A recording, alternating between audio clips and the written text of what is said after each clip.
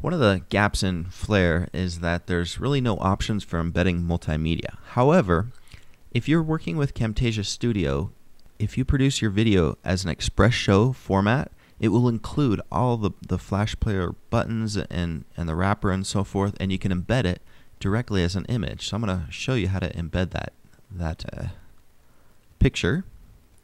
And we're going to treat the video just like it's a picture. Make sure it's a SWF file, by the way, not an MP4 or an FLV. And click OK.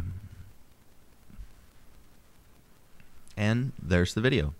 Now if you look at the code behind the video, it's actually treated as an image. And you have to make sure that you retain the width and the height. Otherwise the video will just kind of blow up to the full frame. So let's take a preview. And you can see that, yep, there is the video with all the buttons. And it retains the functionality here. The only thing that it doesn't retain is this full screen. We don't have to hear that. So we can't really expand it. So that's somewhat of a flaw, and I'm not really sure why. But it is cool that you can embed them. Now, there is one other trick. You can actually put the video directly inside a drop-down hotspot.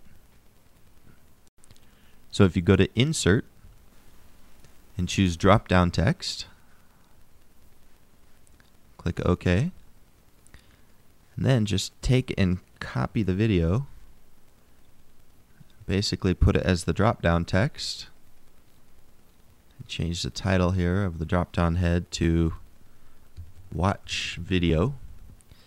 Now let's take a look and see what that does.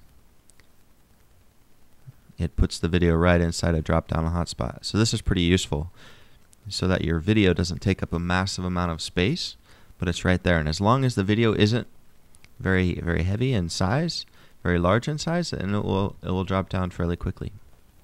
All right, that's how to embed a video into Flare. Remember, use the Express Show format from Camtasia Studio, and it will include the Flash wrapper, the player, the button that you need to play it.